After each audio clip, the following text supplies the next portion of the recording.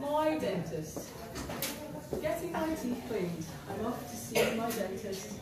It's going to hurt, I think, when I clench my fist. Gum disease concerns me. It concerns me a lot.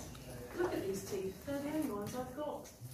Years of piercings, metal rubbing on gums, has left a worse recession than Mr. Sunak's recent sons. My dentist tells me he'll be with me in a cinch. I was chuckling about how much he's going to make me flinch. My dentist is short-staffed. His nurse is working reception. I ask where the usual lady is and get met with a deflection. He bends the saliva-sucking tube, hooks it over my mouth. As I try and swallow around his DIY, I ponder, could this all go south? Goggles on, I close my eyes. My dentist rummages around my gob. The bizarre world of dentistry, it really is a very intrusive job. The clean begins. He's digging out my toothy sins.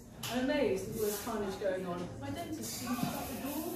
Customers came and went. I mean, really, can you imagine the door? He's working on my back teeth now. Actually, it's not that bad.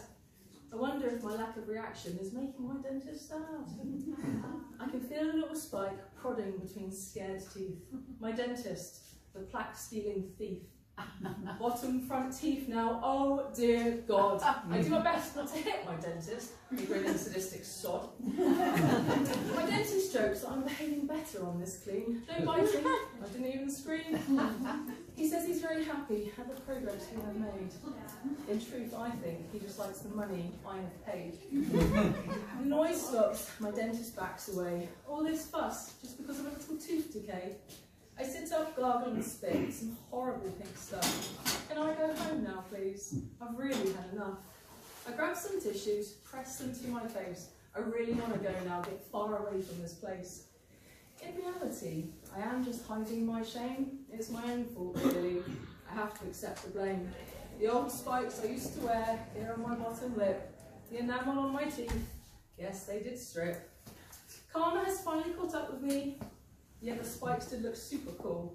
Alas, I am now my dentist, penniless, minty fool. I stand, thank my dentist for his hard work, then walk to reception to see his nurse, out-town clerk. I pay, leave through the front door, still holding the old Christmas wreath. Walking down the street, I smile and wrung my tongue over very clean teeth.